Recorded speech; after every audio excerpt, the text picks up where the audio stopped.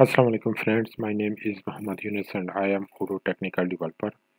In today's video we are going to talk about another issue which is very rare, but sometimes you will face this issue when you do a fresh installation on your local system or on your production system. Okay, and in both in both system, like on the cloud or on your local system, you can resolve this issue, like and I will show you in this video.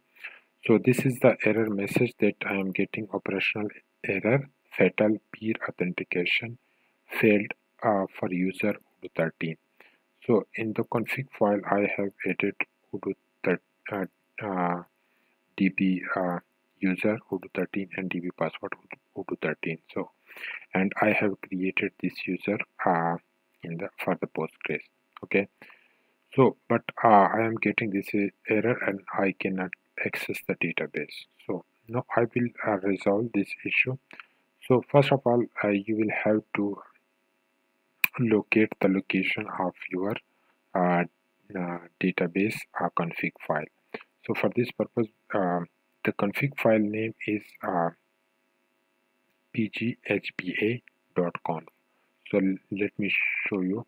So the command that we will use to locate the file is locate, and if locate is not installed, then you will have to install it apt get sudo apt get install m locate.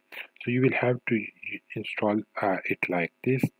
And if I execute this command, it is showing me that it is already installed. Okay, and then you will have to run this command pg hba.conf. okay, .conf. So let me hit enter, and here we can see we have the file here under this directory. Let me copy it, and then we will have to open this file, sudo nano, and we will have to use, in this video we are using nano as editor, and hit enter to open this file.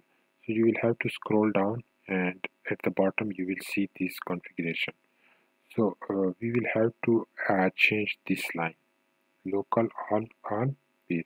So we will have to replace peer with trust, like this, and then you will have to hit Control X to save it, and then enter Y and then enter button.